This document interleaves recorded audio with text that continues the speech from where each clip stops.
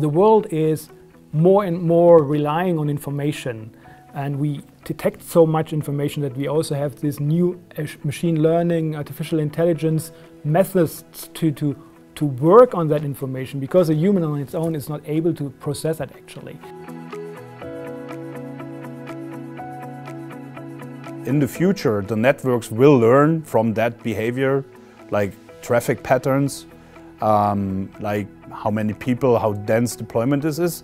And we train neural networks to adjust, to manage, to orchestrate the network, if you like, in that regard. And I think that will realize then the ultimate dream of self-organizing networks.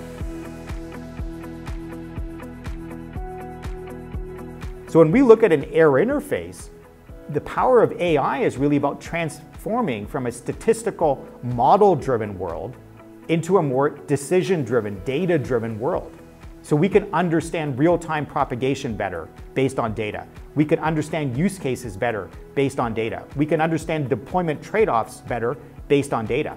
So combining those data elements into an air interface design is a fundamental opportunity for 6G. The main question from my side would be what really practically is feasible with respect to the implementation on our mobile phones, on our small handheld devices, so devices that are not, the systems that are not operated in the base stations where you have plug in to the electricity and you don't have to worry about that. But you are powered with the batteries, you are limited with energy, so this is something that we have to keep in mind. So that AI can be utilized to enhance 6G performance in a comprehensive manner, also in an end-to-end manner.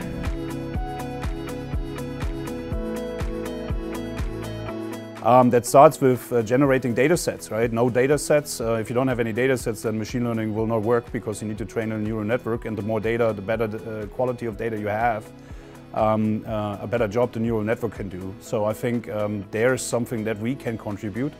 And then, of course, in our experience in signal processing and measurements of these algorithms, testing these algorithms, validating these algorithms, I think there's a lot of things that Rohde and Schwarz can and will contribute.